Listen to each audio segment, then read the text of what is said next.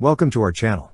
Don't forget to subscribe and put likes, because your support is important for us. And here we go. On March 20, 2024, the Indian Army inaugurated its inaugural squadron of AH-64E Apache attack helicopters at the Nagdaleo military base.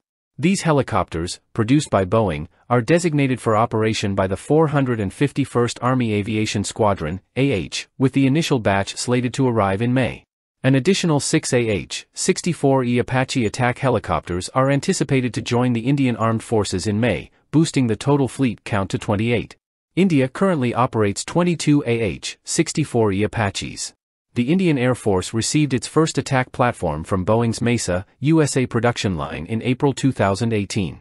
The procurement of an additional 6 platforms for the Indian Army was confirmed in 2017, with these 6 AH-64E Apache attack helicopters set to augment the Indian Armed Forces fleet in May, bringing the total to 28. The AH-64E Apache, notably utilized as the backbone of the U.S. Army's attack helicopter fleet, is employed by numerous countries worldwide. Although the U.S. Army had previously designated the AH-64E version 6 helicopters as the final iteration of the platform according to a January 2022 press release, Boeing announced the successful maiden flight of the newest version, version 6.5, last October.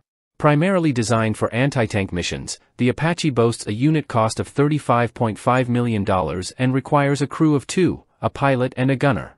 It possesses considerable dimensions, with a total length of 17.76 meters, including rotors, a height of 3.84 meters, and a width of 3.55 meters.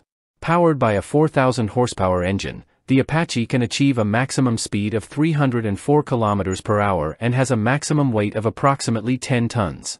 Operating across various countries, including the United States, South Korea, Saudi Arabia, and others, the helicopter offers different acquisition dates for each nation.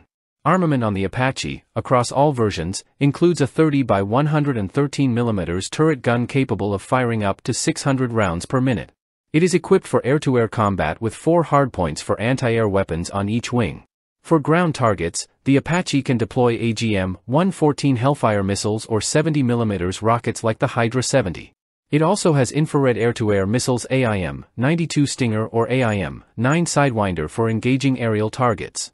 The Apache program, initiated in 1972 to replace the Bell AH-1 Cobra, has seen notable evolutions with the AH-64D and AH-64E variants.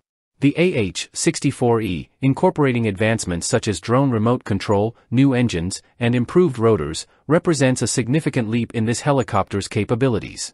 Additionally, the AH-64E Apache Guardian stands out due to its ability to control drones remotely.